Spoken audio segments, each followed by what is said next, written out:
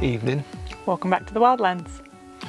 And in tonight's episode we're preparing for summer and the possible drought. So that's servicing our pumps, looking at our water management and getting that all ready so that we are prepared just in case it's excessively hot and or if there's a drought, but just for general watering. Also I'll repair the guttering.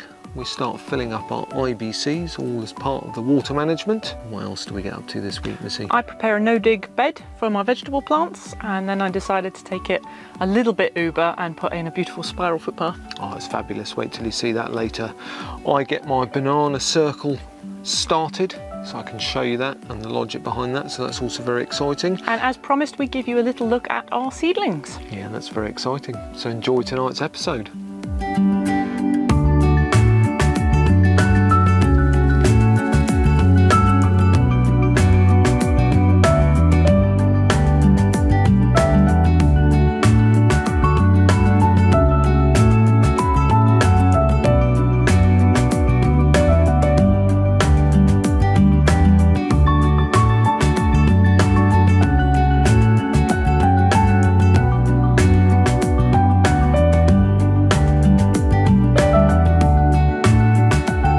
I took for granted living in a house when I had my garden and when we had an allotment was an abundance of water and all connected to the mains. And here off-grid in Portugal, we don't have an abundance of water necessarily, and we have to get our water out of a well. So what I'm doing this morning is I'm preempting the summer and the late part of the spring when we'll need to be drawing water out of our well. So the first thing to do was to walk down the land, which is about a 15-minute walk, carrying me petrol so that I can go and see if I can start the pump down at the well and then pump up water and fill up the IBCs at the top. So as you can see, I'm having a trouble starting the pump. Doesn't look like it's going to start. Probably something very simple, a blockage, or the fact that it's had petrol left in the bottom. Very straightforward. So we'll take it to Regeneration, it's under guarantee, and then hopefully we can use our backup pump. If that's also not working, then we will have to take that to be serviced too. So let's see how we're doing with our backup pump. Will that start?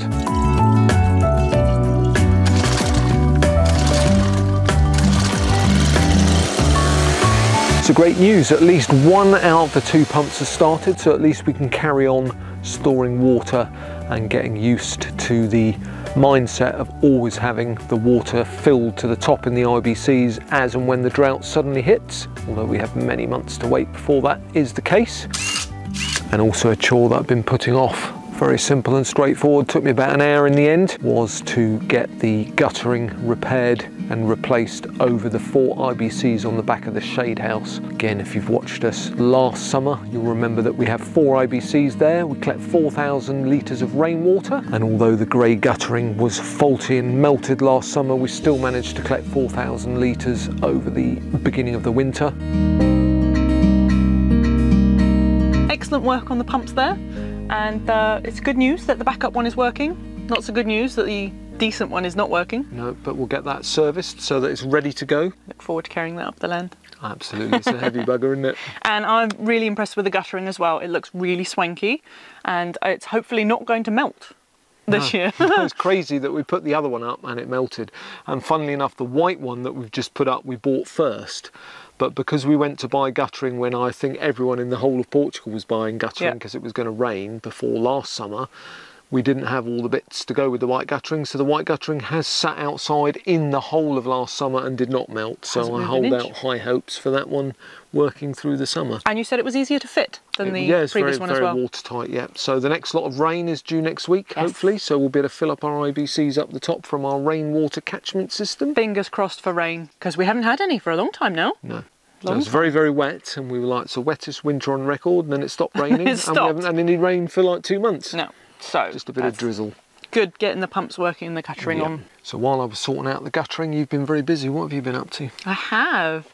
I've been making a huge swathe of the food forest is now a nice no-dig bed. So that means I've used the same that I used in the hoop house. I've put down homemade compost and then cardboard on top of that to suppress the weeds, and then bagged compost on top of that. And then I realised that actually the bed was so big that I wouldn't be able to get to all the plants in the middle to either plant them or harvest them. So I put in a cute little path. Yeah, it's very swanky. It's very cute, very Instagram. So first of all, I'm going to show you Missy's construction of the bed very quickly in time lapse, and then at the end you can see how funky it looks. I'll get the drone out and show everyone what it looks like from the air. That'll be cool. Yeah, I'm going to try and be clever with my planting as well, so that you can actually keep to see the spiral all year round.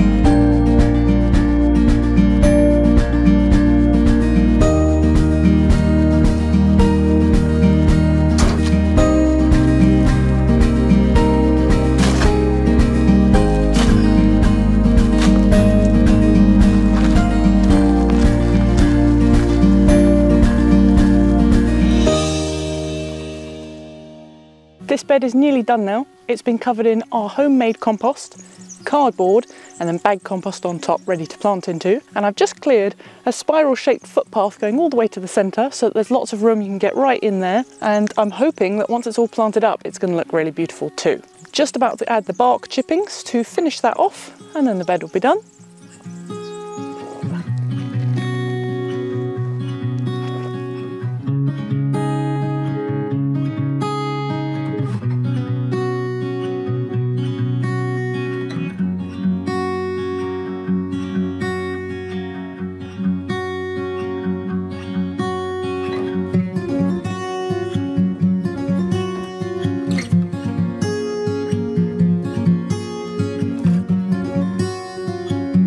And it's finished. Bark chips down. I've made an extra little cut through path just over there. I've tidied up around all the strawberries, and I've added a bit of extra compost, so this whole bed is now ready for a decent watering if we get some rain, and then ready for the plants to go in.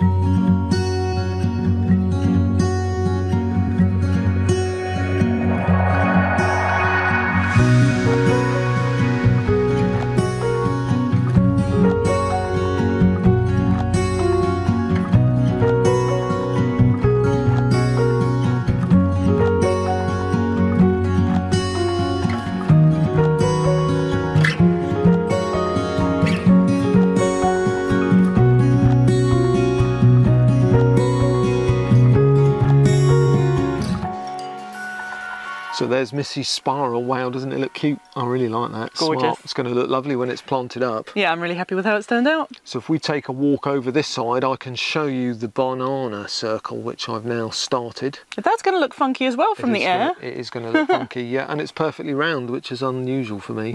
I did measure it all out properly.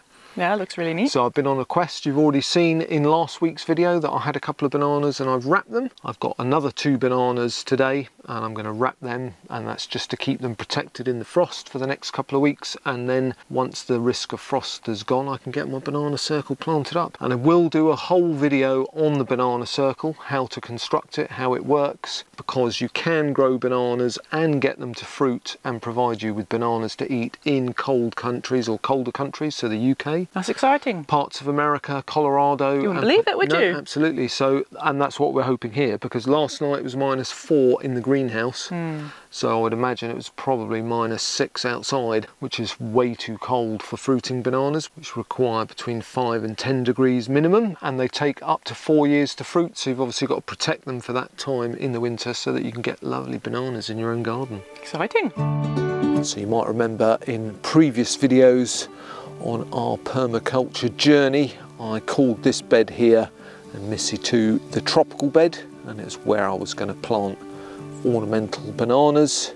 and other tropical looking plants, gingers, carnas and so on. And then Missy said to me, why don't you create a banana circle? And I must admit, being entirely honest, I had heard of banana circles vaguely, but I wasn't really aware of what their purpose was. A bit like permaculture, swales and berms. Now that I've researched those, I feel very confident in how they work. So the basic premise of a banana circle is you dig a hole, concave bowl shaped hole in the middle, which is round and about 1 metre wide, up to 2 metres would be the maximum sort of size, and then the earth that you take out from the hole you put round the outside, making a kind of giant donut. And then the hole that you've created is then about 3 feet deep from the bottom of the hole to the top of the berms at the side or the ridges. And then you fill this hole, which is also like this shape, you fill it as if you were making a compost heap. So you would put logs and so on at the bottom, and then smaller twigs and straw and rotting material and garden waste and kitchen waste, exactly as if you were creating a compost heap. And then that starts rotting down and creates nutrients in the circle. And then on the berm around the outside, the big circle that's mounted up, you plant your bananas, hence it being called a banana circle. And the idea is that you can also use the hole filled with compost to get rid of water, grey water, kitchen water, shower water and so on. Chuck it in the middle of the hole. That's what a lot of people in tropical countries use banana circles for, as well as for growing bananas to eat. So you can watch a separate video where I show you how to build the banana circle yourself. So there's my banana circle. It looks really cute. Thanks. Yeah, it's going to be funky. I'm really looking forward to planting it up. Yeah. And seeing how well it works. I'm growing lemongrass especially for you, because you said that lemongrass goes well around absolutely, there. There are certain guilds that you have to plant and certain things you have to do, which again I'll show you in a separate video in a lot more detail. But the centre of the banana circle is basically following the Berkeley method of composting, which I would like to thank Alison Ward, who's one of our viewers, and she made me aware of the Berkeley method, which I'd not heard of before. And it's basically a way that you can create compost at very hot temperatures over a very short period of time, about 18 days. So we're going to try that in compost making terms so that we've got more compost, but that's essentially what I'm doing in the centre of the banana circle. And the idea in short is that as that heats up, it provides your bananas with extra warmth in their little circle, which is like a microclimate. And then all the nutrients from the compost, as you water it, ooze into the ground and your bananas go, lots of compost, let's go really fast. Brilliant. So thanks very much to Alison for sharing that with me. Really appreciate that. And we'll also try that out next month, I think. Awesome. Last week I promised you a look at my seeds. So we're down here at the cold frame. I'll just give you a quick run through of everything that I'm growing here and tell you some of the particulars. So we have some mange 2 and lots and lots of peas. A few tomatoes, just as an experiment to see if growing them this early gives them any kind of advantage in the year. We've got some spinach, wild garlic, lots and lots of rhubarb. Again, a little experiment there. Some of them, it said on the packet to soak the rhubarb seeds, so I tried some of them soaked and some of them not soaked, and they've all germinated just as well as each other. We've got spring onions, rocket, mustard and red salad bowl. They are all coming up really nicely. They were all sown at the beginning of February. Here we've got a lot of herbs. So we've got some holy basil tulsi, dill from saved seeds, dill from bought seeds. Again, another little experiment, see if my home saved seeds come up well. Chives, peppermint, valerian, anise and black cumin, also known as nigella or love in a mist. You can save the seeds and use them for eating, and they look fabulous and they're really good for your pollinators too. In this little tray we've got bell peppers and lots of different types of courgettes, some comfrey, some pumpkins, lemongrass. Lemongrass is supposed to be really hard to sprout, germinate. Last year I sowed about 20 seeds. I got about half of those sprouted, but only one of the plants survived. They didn't like the hot sun, so this year I'm going to try planting them in slightly shadier conditions. And down at the end, these are all, this whole tray is all for the chickens. So I've sown beetroots and turnips, nasturtiums, lots of plants that they like to eat. That's going to be planted around the outside of the chicken run for them to peck through the wire of their fence.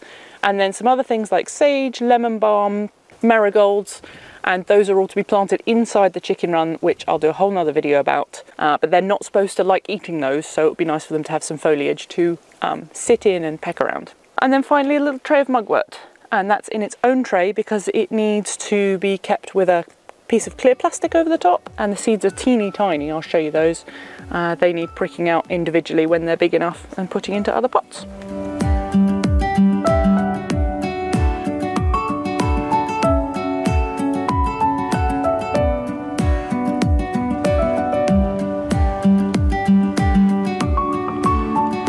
Peas can usually be sown straight in the ground. You can sow them in the ground in winter or in autumn, ready to overwinter, so that they get a nice early start. But we have a lot of mice and voles on our property, and I think if I sow peas straight outside, they're just going to be nibbled off and you'll think that they've never even germinated. So I like to start mine off in a little plug tray like this. If you look underneath, you will see all of their roots.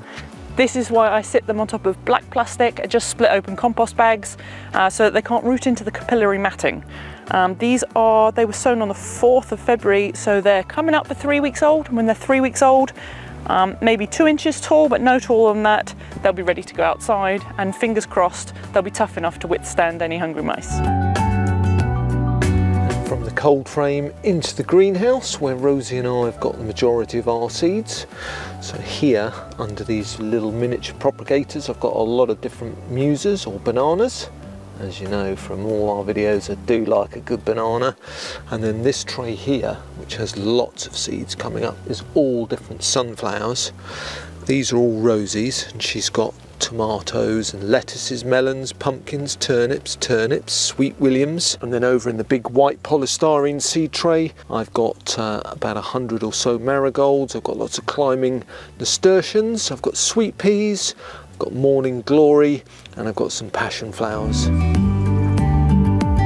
So another week is over. Yep. And it's amazingly, it's already 4 weeks since we started our permaculture journey and our food forest. I think we're doing really well. We've got loads, it's about half of it is looking cultivated and constructed now. It's ready to go, isn't it? Yeah. It's getting there. Yeah, and we've got seedlings coming up. So I do believe that in next week's video, I'm going to show you the planting of the first pea plug plants that I've grown from seed into the hoop house, because they're nearly ready to go.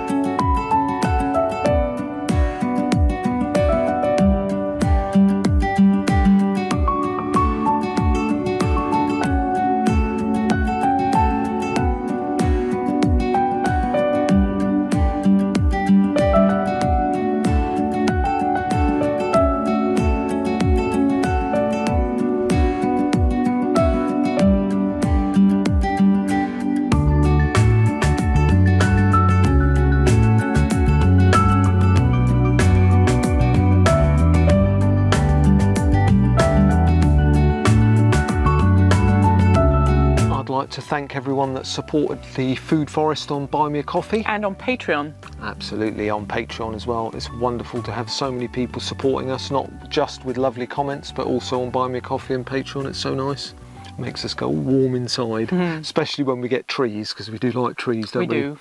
So thanks very much. And as always, thanks very much for watching our wafflings on the wildlands in our permaculture journey. And if you have any questions or any thoughts or advice, do pop us a lovely comment. And we'll see. Because you read them all, don't you? I do. Every single one. I answer them all. That's good. Which is getting quite hard sometimes. So thanks very much for that, and we'll see you very soon. Bye.